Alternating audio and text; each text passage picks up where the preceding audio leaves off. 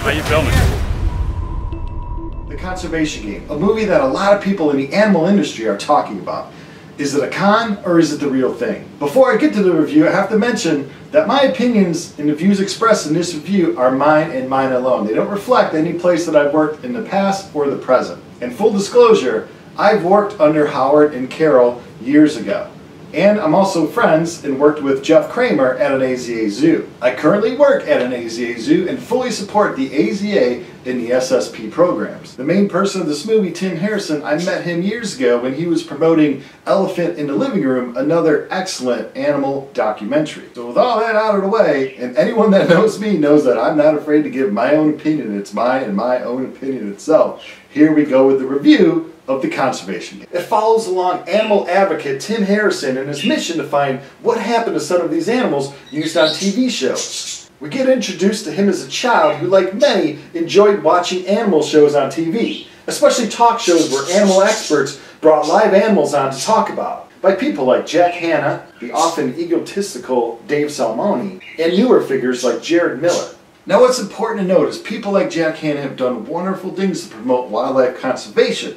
But the problem, what this movie exposes in a sense, is when they go on these TV shows and they bring on these cubs. Now many times they'll say they're from a facility, the person bringing it on, like Jack Hanna, but then the people operating behind the scenes and who often supplied the animals for them aren't from that same notable facility, let's say. Because you think about it, if you're a good zoo, a good AZA zoo, are you really going to want a cub pulled from its mom, that put into a travel crate, that brought into a studio under the stress of the lights and having a live audience and all that, just for a moment of time to get people's attention that you hope will lead them to supporting wildlife conservation? No, it's not worth it, and it's not good welfare for that cub. So what they do is work outside the good zoo system to find anyone who's willing to give them some animals to use as props to get on TV, because that TV show host wants that wow moment of bringing out a snow leopard cub or a tiger cub. It's about getting viewership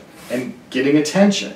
And that's where the problem is that these people, their heart may be in the right place to get attention for animals, but their mind isn't. Now that's not to say every zoo animal on TV is stressed. No, some animals might not have any problems with being used as ambassador animals. That's why you can't brush everything in the animal world with a broad stroke. For instance, a lot of zoos get confiscated pets like snakes. Now if you take that snake out of its tank and carefully show it to people, they might understand the importance of having them around and not fear them. They would learn that from seeing that snake firsthand. Now years ago I ran a MySpace page, which shows you how long I've been in this industry, over 20 years. And on it we would talk about zookeeper topics like animals and conservation, and one of the topics brought up once was the animal ambassador programs at different zoos.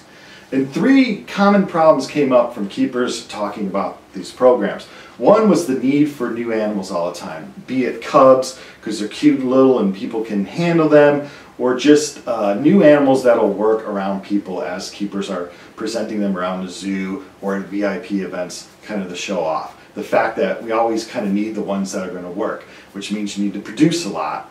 And then also, where are we getting these animals from? Because the zoo doesn't have, or the SSP really doesn't have any for the ambassador program. So you're working with people outside the scrutinized, I guess, in a well oversighted, AZA world. You're working with outside people, so that's not always a good thing. Number two was the fact that here you are holding this animal, telling people about it, and they're probably not paying attention to you. They're probably staring at the animal, which is a point that was, brought up in this movie. How do you then portray and tell people this is not an exotic pet? This is not a pet, even though I'm holding it and everything's good, and I'm walking this cheetah around the zoo and all that. One of the problems with cheetahs is the exotic animal trade. But hey, it's not a pet. It's not a pet. How do you do that and get people to think it's not a pet when it looks like a pet because you're walking it around on a leash? And thirdly was the housing of the animals. A lot of ambassador animals aren't in a nice zoo enclosure. They have an off area because they're brought out so much. They're often housed in an off area that's sometimes not up to the par of what they should be housed in. And those were the three common themes of why people in the zoo field and zookeepers didn't really like that whole ambassador animal program all the time. It's not to be said that ambassador animal programs are bad. There's a lot of great ambassador animal programs out there. You just have to be really careful because you're walking that fine line of good welfare and then of course trying to get people's attention. Because that's the million-dollar question. What will it take to get people that care about wildlife and want to support real animal conservation? That's what we're all wondering in the zoo field, what we need to do to get people really committed to saving our planet and all the animals on it.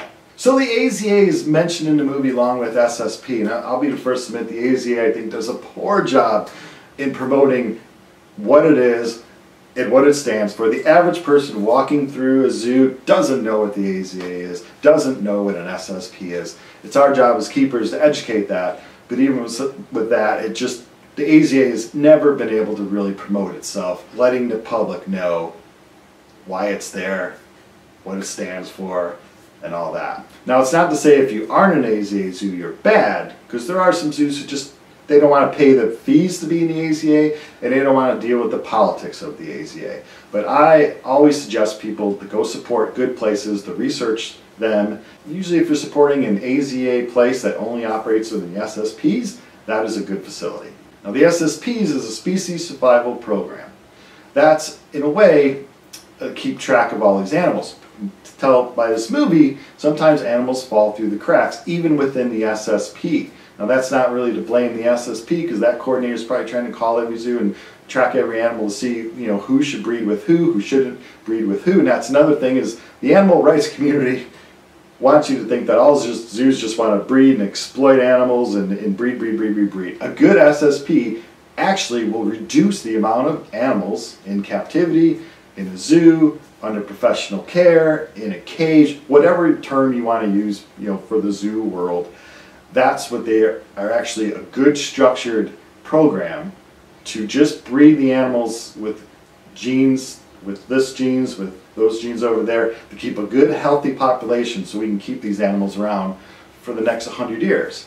Now, and also a good SSP will do some good research. Now, that's invasive research. Sometimes the word animal research has a bad connotation to it, and it shouldn't, because there's non-invasive research that happens with some of the animals in these SSPs that directly helps the wild animals out there. So to keep this review shorter, I can't explain everything. So as always, read the links I put in this video's description. If you have any questions, you can always reach me, or you can leave it in the comments below. So this movie also shows us a private owner in Ohio who's trying to do the best for his cats. At one crazy moment, he opens up one of his enclosures that has tigers in it to throw in a pumpkin. One of the movie figures is standing right there. That is an unsafe situation, and he should have not allowed that to really happen. But anyhow, this movie does a great job in the impossible, in trying to track down where these cats go. Where the cats that once was a cute cub, used on TV as a prop to get people interested in the animals,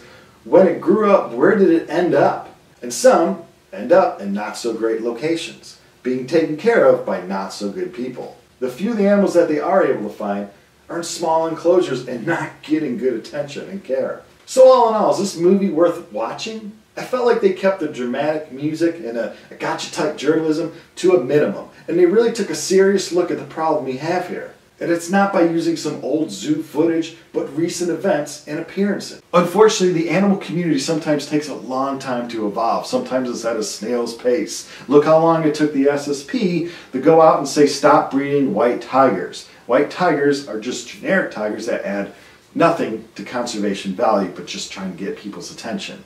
So sometimes it takes a while to get good policies in place.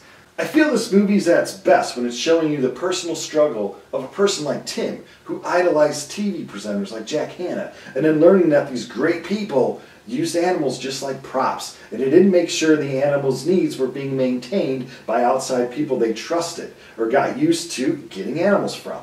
The most compelling scenes were from the undercover shots of these horrible animal auctions, and these TV hosts like Jared Miller walking around them looking to see what they can exploit next. I like that Carol Baskin was used to a minimum. Let's face it, she's seen as being from Tiger King and an animal rights nut. And too much is brought up then about her private life at times, and it distracts us from looking at the issues that she's actually working on.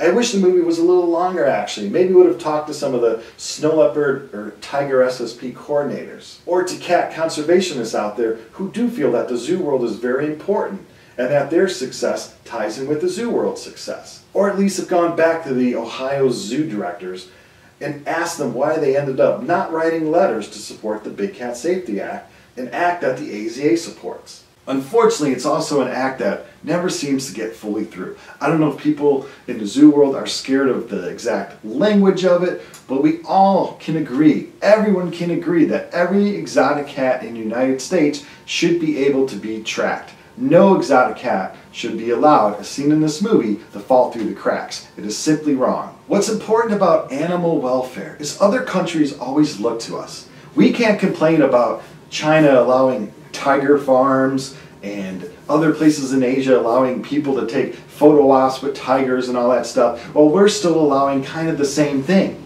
We'll bring a cheetah into a VIP event and allow people to take pictures all around it. We'll not even be able to keep track of our own cats we have. So therefore, we can't tell others what to do with their animal policies until we clean up our own. I also like the movie that they didn't play on the fear of like the guy next door to you maybe owning a tiger and that could kill you and everyone around you. Yes, there are a lot of privately owned tigers in the United States. But the bigger picture, I think, is looking at what happens to all these cats and their welfare, more so than playing upon the whole fear thing. Because you're more likely getting, hit crossing the street than you are of someone's exotic animal escaping and killing you. So like I said, we all must agree on, at the minimum, we need better tracking for animals, so that these cubs, once used for a TV show prop, don't end up in a bad place.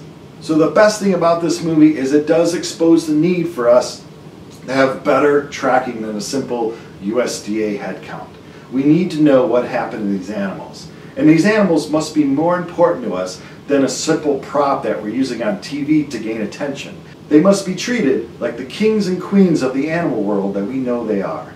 That's how we'll truly get people to support zoos and to support wildlife conservation. Thanks for watching.